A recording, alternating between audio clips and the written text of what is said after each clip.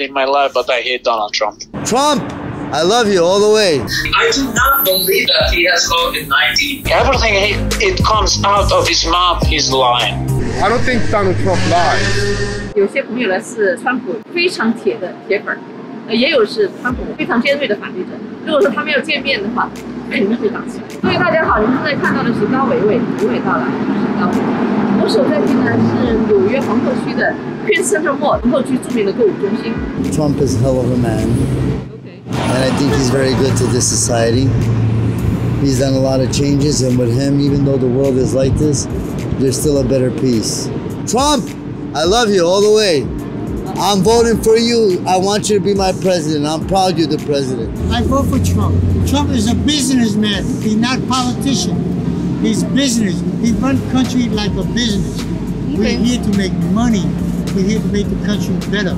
Politicians talk. He's there to shake up the whole government, which I'm happy for. You know, Donald Trump get the coronavirus. You think it's true or not? Should be true. You know, he's the president. I don't think they're gonna say something like that for nothing. You know, what's to vote for Trump? I think I would. He doesn't lie. He's straight up. Even like if you like it or not, he's gonna say it. I think he's doing a good job. Before coronavirus, the economy was doing good. They trying to blame it on him. How can you blame him? It was already spreading. Even when he found out about it. You know, even when everybody found out about it, it was already spreading. I think he's going to be president again. I really do. He's been through so many unfair treatment already. It's what they've been doing to him since he become president. He never had a fair shot. He was doing the trade deal with China. Everything was going great and everything before this, besides everybody, you know, trying to get him out of the office and the presidency.